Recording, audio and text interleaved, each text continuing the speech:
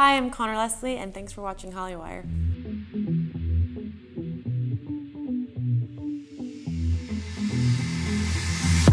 Hey Hollywire, we're hanging out with Conor Leslie. Hi. Hi.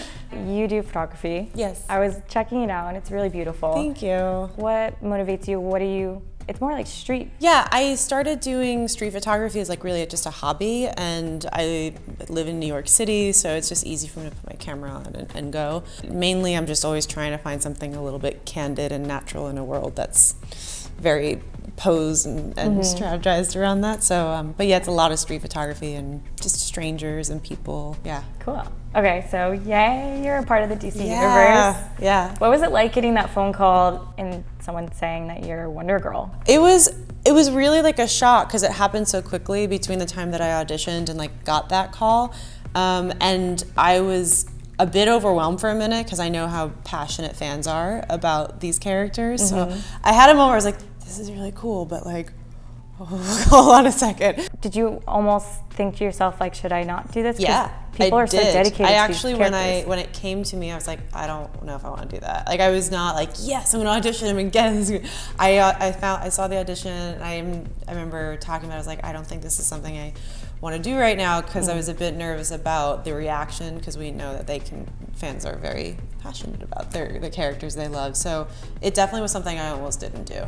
What do you love most about Wonder Girl, and what do you love most about Donna Troy? I love the duality of them as like two separate characters, but as like one whole, because I think what Donna Troy does well is, and especially we'll see this in our show, is that she's able to have a reign on both. Wonder Girl is this persona. Wonder Girl is, you know, an Amazon. She's got her, you know, all the incredible things we've come to see as Wonder Girl, but Donna Troy identifies as like, this is who I am as a person, not what I am.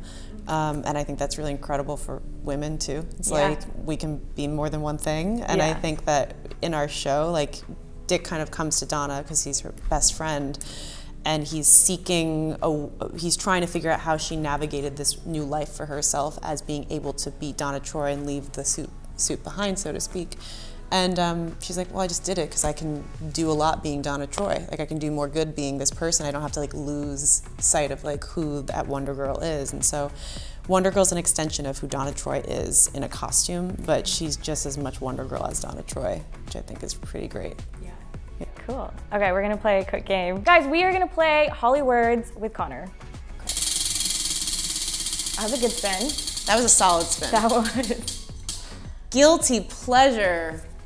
Where do I start? I don't know. For some reason, my mind went to food. Like, but I don't think those are guilty pleasures. Those are just like, I like chocolate. I feel like it can be if like you're like, all I eat are Lucky Charms or something. Lucky Charms or Captin Crunch. Captin Crunch is my go-to. Captin Crunch to the point where it like rips up your mouth. You know, yes, it does that right? all the time. I'll like be like, and I'll do this thing where I'll be like, I've only got a little bit more milk, so obviously just gonna put some more cereal in. I'm like, not too much cereal. So then the cycle just continues. I like my classic Captin Crunch. Solid spins here. I know. This is an interesting introvert or extrovert. I used to think I was an introvert. But I'm a little bit of both. Like, part of me is a grandma and wants to stay at home on a Friday night with my tea and like stay inside. But the other part of me wants to be in every corner of the world and like get out. So I think I'm a weird hybrid. Like, I'm not clubbing. Like, you're not gonna find me out Friday, Saturday night, you know, doing that. But I'm a weird hybrid of both, I think. You're a traveling extrovert. Yeah, totally. that's there it. You go. That's it. All right, let's give it one more spin. Oh, come on!